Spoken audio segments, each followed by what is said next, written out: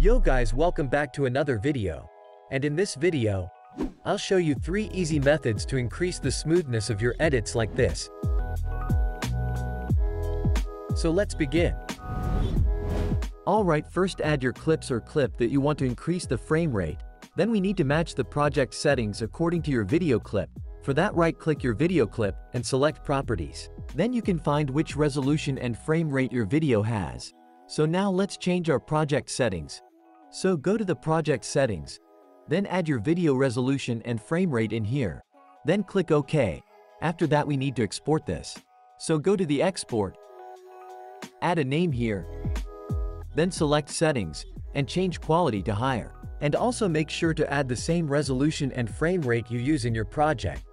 Then you can change other settings you like. Then click export. So after that I will show you how to do the same thing in CapCut. Okay, open the CapCut and add your edit clips to the timeline. Then we need to match the project settings according to your video clip. So you can do that by simply clicking this modify button right here. Then I change the resolution to customize, and I add my video resolution here. Okay, then I change the frame rate to 24 FPS. But my video is 23.97 FPS, and we don't have that frame rate in CapCut. There is a small value difference, but it's okay, I select 24 FPS. Okay, then click Save. So now we need to export this, so go to the export, and export your video with the same resolution and frame rate you use in your project. Okay, after exporting your videos, we need to increase the frame rate to get this smoothness. So I will show you 3 easy ways how to do that. Okay, first one is the FlowFrames. So you can download this FlowFrame tool through the link in the description and also in my Discord server. So this software is completely free. So the first thing we need to do is add our exported video to this. So I drag and drop my exported video like this. Okay, then I change the interpolation AI to this first one. After that you can find our input frame rate and the output frame rate here. Then you can select which times you need to increase your frame rate. So we need to change this to 60 FPS or above. So I select 3 times. And here you can change the video speed, so I keep it to normal speed. Then we have a few AI models here. In here I select the 4.0 latest model. Then you can select the output format, so I keep it to MP4. Okay, after that click this interpolate button to start the process.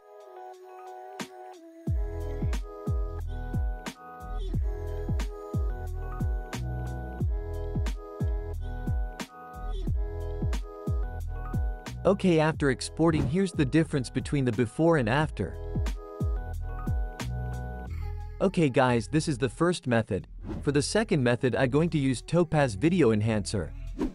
Also you can check the link in my Discord server to get this. Okay, first we need to add our exported video to this. So I add my exported video like this. So after that go to the setting panel right here. Then change the video quality to high, and video type to progressive.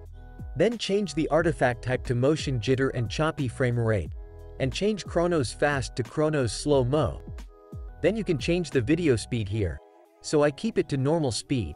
Then you can select the output format. So I keep it to MP4, and keep the constant rate factor value to default. Then you can select the output frame rate here. So I select 60 FPS. Okay, after that click this start processing button. So this process takes few minutes to complete. Okay, after exporting, here's the difference between the before and after. Okay, so in the third method I will show you how to smooth your edit using After Effects. So if you have After Effects, you need to install a plugin called Twixtor. So you can download that in my Discord server.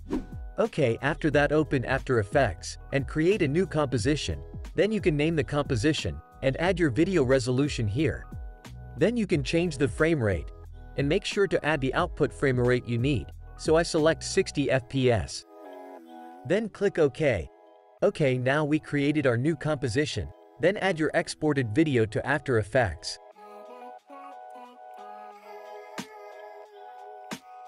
Okay, after that we need to pre-compose this video layer. So simply select the layer and press Ctrl plus Shift plus C to pre-compose. Then you can add a name and hit OK. Okay, then let's use the Twixtor plugin. So go to the Effects tab, and search Twixtor. Then double-click to apply that. Then go to the Effects settings, and first uncheck this. Then you need to add your video frame rate in here. Also you can check your video frame rate right here. After that put the frame rate here. Then go to the image prep, and change it to this second one. Then increase the motion sensitivity to 100. Also you can change the video speed here, so I keep it normal. Then go to frame interpolation, and change it to motion weight blend, and also enable this smart blend.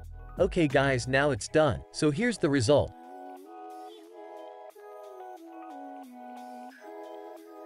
Okay, after that you can export this, so go to the file, select export, then select add to render queue. Then you can copy my settings.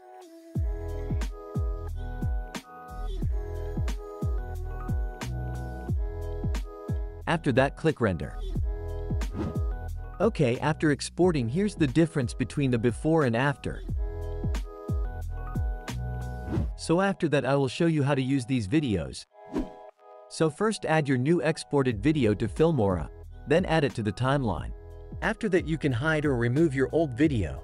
Then we need to change the project frame rate, so go to the project settings and change the frame rate to 60 FPS.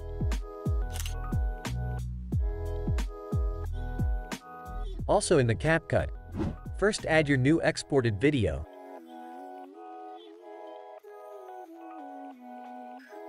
Then click this modify button. After that change the frame rate to 60 FPS. Then click save. So now you can continue your edit, and also you can use speed ramping without any frame drop. So guys, that's how we can increase the smoothness of our video. So I hope this video helps you. And also if you like this kind of tutorial, please leave a like this video and be sure to subscribe to my channel and leave a comment. So let's meet up the next video. Take care and peace.